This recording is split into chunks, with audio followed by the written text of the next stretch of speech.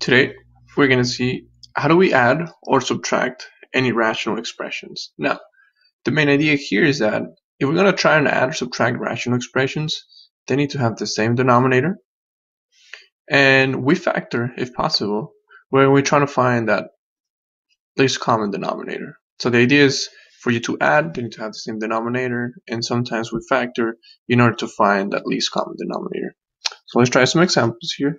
Now, looking at example 1, they ask me to simplify. Alright, so again, if you want to add any fractions or any rational expressions, then we need to know, do they have the same denominator? Look at the denominators. They have the same denominator, AB. So now that they have the same denominator, then we are allowed to add the numerators. So let's add them up. We're going to have u minus b, which is the first, plus 6u minus 3b, all divided by the denominator they have in common. Alright, so we got the top. What do we do now? We're going to see, can I add any like terms? I see that I have the u's here, so I can add the u's. So 1u plus 6u, that's 7u. Is there any other like term that I see on the numerator? You got a b, negative b, minus 3b, that's negative 4b, all divided by 8b, and this is it. This is how you add or subtract rational expressions. Now this example was straightforward because it already had the same denominator. But now let's look at example 2 for now. Now in example 2, the first thing they want to see is, do they have the same denominator? So let's see. The fraction for the first denominator has 6m cubed times n. The second fraction has 6m cubed times n. So they have the same denominator. So we're allowed to either add or subtract. In this case, we're subtracting, so we can subtract the numerators. So we're going to have m minus 3n, which is the first numerator, minus the whole thing, minus m plus 3n, all divided by the denominator, 6m cubed n. So let's see, how can we rewrite this? We can distribute that negative. So we're going to have m minus 3n minus m minus 3n, all divided by the same denominator, 6m cubed n. And now we see, well, is there any like terms that I can combine on the numerator? Well, I see that I can combine this m and this m, but m minus m, they cancel out. How about the n's? Minus 3n minus 3n, that's negative 6n, all divided by 6m cubed n. And now we see, can I simplify? Well, oops, I think I erased an n here. So can I simplify this? Yes, you can. Look at on the top, everything's been multiplied. Denominator, everything is multiplied. So we can cancel some stuff out here. So it's this n cancels out with this n. This 6 cancels out with this 6. So what do we have? We have negative 1 on the numerator, m cubed on the denominator. Now, why do we have negative 1 on the numerator? It's because when you cancel something out, it becomes a 1. So what is left on the numerator is a 1. So negative 1, and then denominator, this is a 1, this is a 1. So the m to the third is the only thing that is left over. So now let's look at an example here where we don't have the same denominator. So you cannot just add them up at this moment because they don't have the same denominator. So we got to see, well, is there anything that I can factor it out? No, there's nothing you can factor it out because it's already in factor form. Okay, so what can we do now? What we have to do now is we got to see as to what is the least common denominator. What is the lowest expression that they both have in common? Most of the time, it's going to be those two expressions. So here, the least common denominator is going to be the multiplication of the two denominators, which in this case is x plus 7 x minus 8. So this is the least common denominator. That's the lowest expression that those two fractions have in common. So now you have to see that now we're going to make each fraction have that least common denominator. So here what we're missing is an x minus 8. That's what is missing on the first fraction. So we're going to have x minus 8 on the top, x minus 8 on the bottom. So what is missing on the right side? The x plus 7 on the top, x plus 7 on the bottom.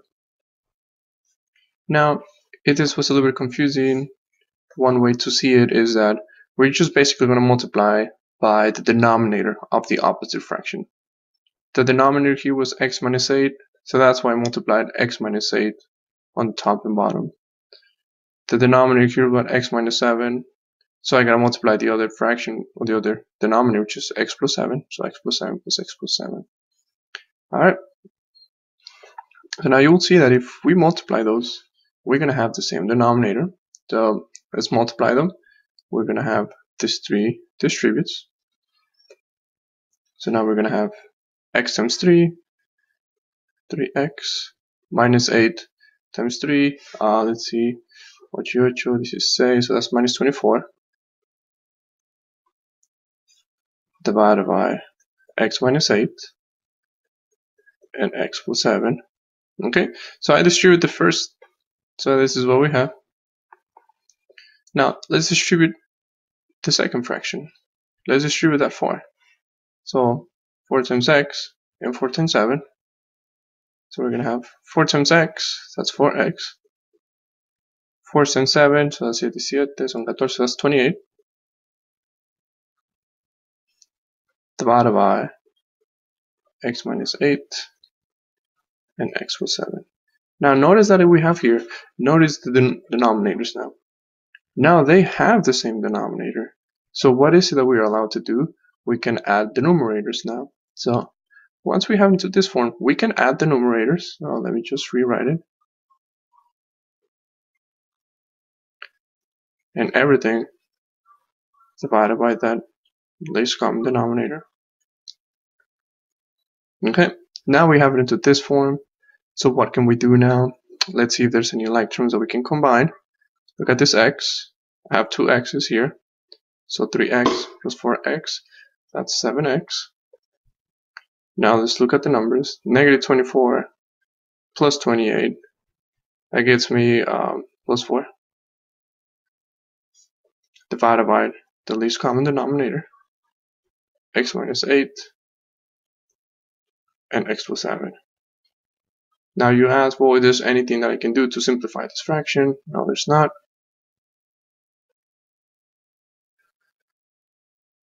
So this is where we are, and this is your final answer. Now the idea here again is to make sure they have the same denominator, and that's why we multiply x minus 8 on the left and x plus 7 on the right. Now they have the same denominator, I can add the numerators, combine like terms, and then you're pretty much done. Now let's look at another example here. This is what we have now. Do they have the same denominators? Nope, they don't have the same denominators. So I need to make them have the same denominators. So what can I do? I can multiply the left. I can multiply the left by the denominator on the right. So 3 minus 2x on top, 3 minus 2x on the bottom. I can multiply the right with the denominator on the left. 2x minus 3, 2x minus 3. Okay, so now we have this. So what can we do now? Well, we gotta multiply now. Okay, let's take care of the first numerator. So 2x times 3. That's gonna give me, what's that? 6x.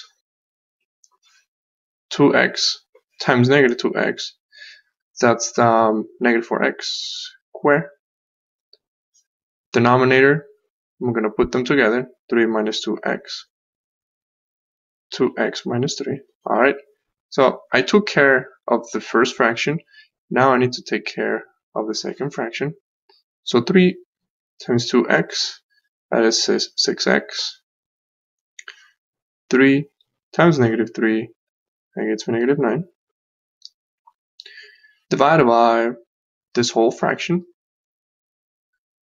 3 minus 2x, 2x minus 3.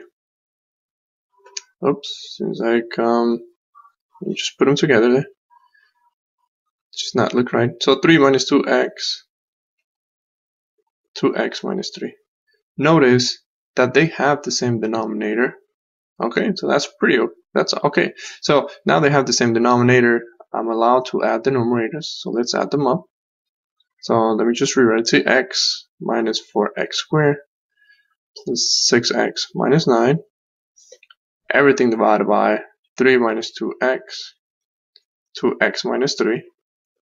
Well, let's see. Is there anything that I can add on the numerator? I see that the only like terms that I can add are those 6x's. The rest, I cannot add them up. So let me just rewrite it. Negative 4x. Just rewrote it. Boom. There's nothing to combine it. So let's add those 6x's. What do we have? Plus 12x. Minus 9. Divided by 3 minus 2x. 2x minus 3. Can I simplify the top? Yes, you can, but at this point, we're just practicing the idea of adding. So if you really want to simplify the top, you will have to factor by grouping. You will have to expand the middle in 4 terms, and then factor by grouping. But as of right now, we're just concentrating on the idea of how do we add, not so much the simplification factor. So as of this example, this can be your final answer. If you add these two expressions, 2x divided by 2x minus 3 plus 3 divided by 3 minus 2x, you will have this expression. Remember, all you have to do here is just make sure they have the same denominator. Once that they have the same denominator, you can just add the numerators that we have here, and then what you have left, you're just going to try to add any like terms. So this is what we have now here. Last example here. Okay. So now this example is not that straightforward. Why? Because notice on the left side, if I use the same strategy as the top, which is just multiply the denominators of the left, multiply to the right, and denominator on the right, multiply to the left, it's going to be a big mess here. It's going to be a big mess because we're going to have to multiply y squared plus 5y plus 6 over y squared plus 5y plus 6, and this multiplication is going to be a big mess. So let's be smart about it. Let's see, can I factor the left side? Can I factor the denominator? Well, let's see. Y squared plus 5y plus 6. Is there a way for me to factor this out? Well, let's see. 3 terms, leading coefficient is 1, exponent 2. So I can use the x method. Number on top, 6. Number on the bottom, 5. Two numbers that if I multiply it gives me 3, it gives me 6. And if I add them up, it gives me 5. So that'll be 3 and 2. 3 times 2, that's 6. 3 plus 2, that's 5. Okay, so that means that I can rewrite the denominator as 5 divided by, oops, it fits the purpose of what we're doing here. 5 divided by, and instead of writing y squared plus 5y plus 6, I can add x plus 3, x plus 2, plus the denominator, you cannot factor it out. Okay, so we factor it out, and that's cool. But now, what is the least common denominator? The least common denominator is, you see that they have y, both of the denominators have y squared, so that's definitely the least common denominator. So the least common denominator is going to be y plus 2, and then you're going to be putting the one that is left, x plus 3.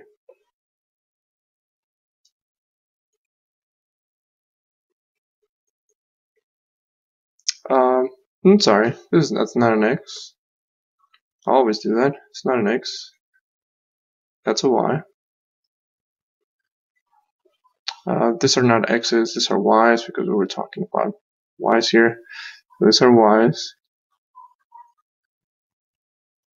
So Y plus 3, Y plus 2. Okay, so now we're good. So the least common denominator is Y plus 2 times Y plus 3. So I want every single denominator to have that. So notice that the left side, the left fraction, already has it. So on the right side, instead of multiplying by y squared plus 5y plus 6, I can just multiply y plus 3 over y plus 3. Because notice that if I do that, then both denominators are going to have the same expression. So let's see, what do we have now? Let's do that multiplication. So the left side, we're not multiplying by anything, so let's just rewrite it. 5 over y plus 3, y plus 2. Top. Okay, so let's multiply that. 2 times y, that gets me 2y. 2 times 3, that gets me 6. And now the denominator is just going to be them two. So y plus 2 times y plus 3. Okay. You got to remember that your main objective was for them to have the same denominator. Do they have the same denominator? Yes, they do. Y plus 3 times y plus 2. That's the same as y plus 2 times y plus 3. So now that they have the same denominator, you can add the numerators now. So I'm going to have 5 plus 2y plus 6, everything divided by y plus 3, y plus 2. Can I combine anything on the numerator? I see that the only thing that I can combine are just the numbers. So 2y remains, 5 plus 6, that's 11. And everything divided by y plus 3, y plus 2. And this is our final answer here. This problem was a little bit tricky because if we use the same strategy as we were using before to just multiply the opposite denominators, that's going to get our problem a little bit harder than it should be. So the first thing I want to do is see if you can factor it out, any expression. I see that I was able to factor out y squared plus 5y plus 6. Using the x method, these were my factors. Now you gotta remember that what you have to do here is you want to have both denominators to have the same expression. So I see that the denominator on the right was missing a y plus 3. So that's why I multiply y plus 3 top and bottom. Perform the multiplication, then I have this. Now that they have the same denominators, I can add the numerators, combine any like terms, and you will obtain your final answer. Now, here's your entrance ticket. Simplify the following. 2 simple examples. Make sure to look at the previous examples in the videos, they're pretty similar.